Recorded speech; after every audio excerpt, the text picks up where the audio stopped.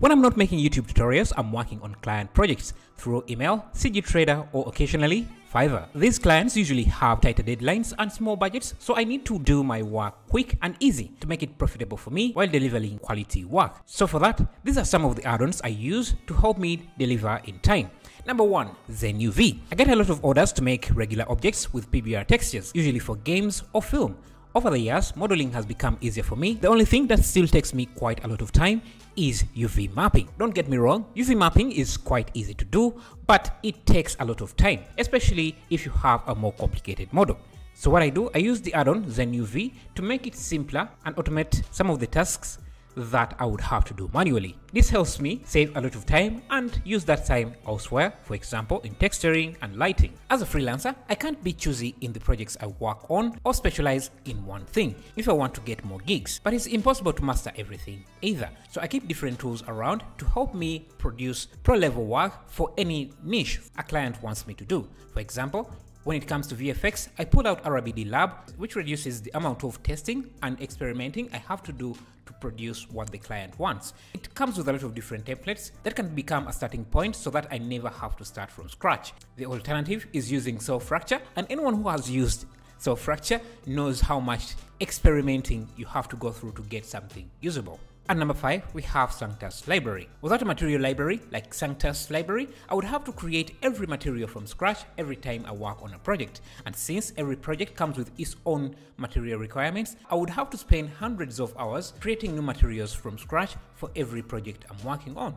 So with a library of materials, for example, Sanctus Library, I can save hours on a project by just grabbing what I have in the library and use it for my scene. And if the client project I'm working on requires me to blend different procedure materials using Procedure Mask, I use this new add-on called Smartify, which is a library of materials that seamlessly blend different materials and textures depending on different parameters like height, thickness, ambient occlusion, shadow, cavity, and more. As a freelancer, some of the first projects you will get are from small beverage companies who want to make commercials for a new drink they want to promote, and likely they also want a nice fluid simulation included in their promotion. Blender comes with MantaFlow, but it's a bit limited in what it can do, so if you want more control and superior quality, look into Flip Fluids. It's an add-on that has been around for quite some time and is always getting incremental improvements in how it works and the quality it produces. Like I said, as a freelancer, it's hard to specialize in one niche, especially when you are starting out.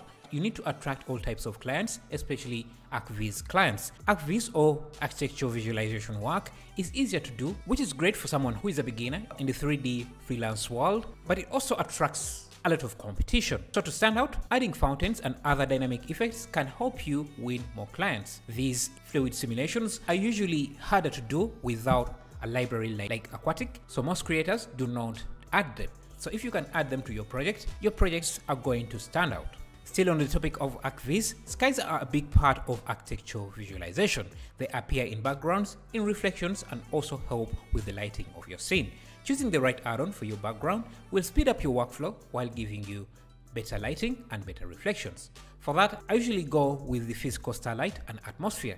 Not only is it useful for ArcViz rendering, but you can also use it for other different types of rendering. The clouds can be animated and are also dynamic. Number 10, Procedure Crowds. Another add-on that would really help you in your ArcViz business is Procedure Crowds. You can use it for a lot of other things, but in ArcViz, you can populate streets, buildings, and give your renders more life.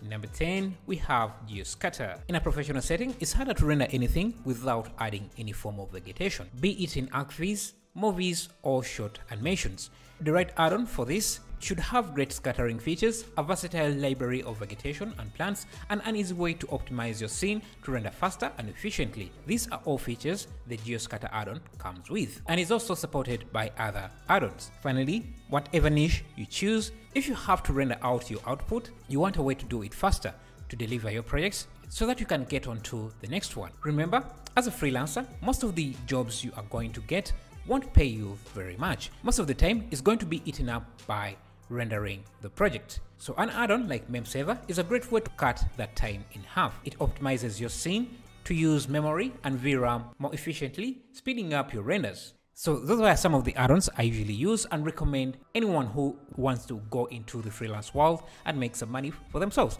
If you want to learn more Blender, Here are some videos I made for your viewing. All links are in the description.